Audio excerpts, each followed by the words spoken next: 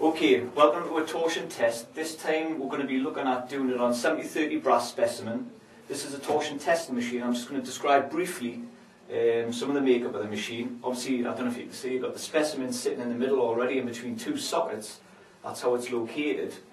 Here you've got the motor and gearbox applying the torque, and it's held stationary at this point here. And it's the torque's counterbalanced by some heavy weights which you possibly can't see down here.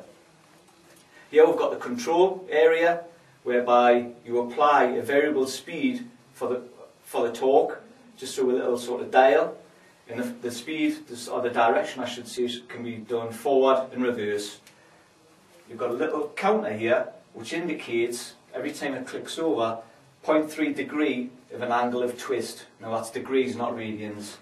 And obviously on here as well you've got a torque reading, and that's in Newton meters.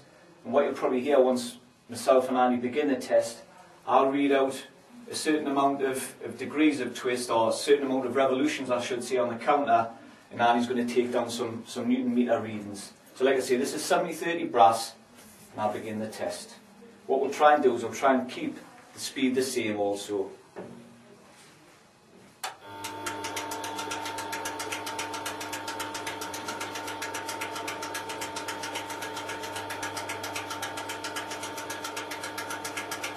$40.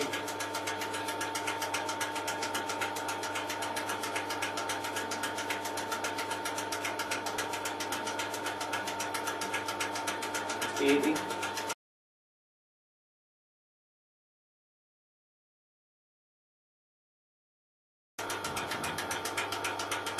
$20. You can see the scribed line that will put horizontally against the specimen coming fully round again. And 60.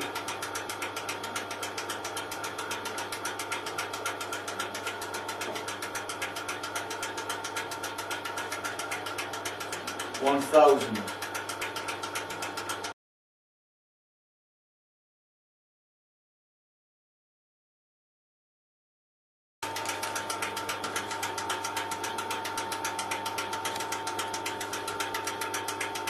$1,600.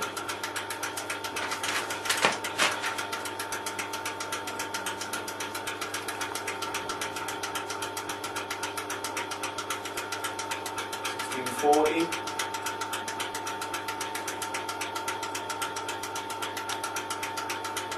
$1,680.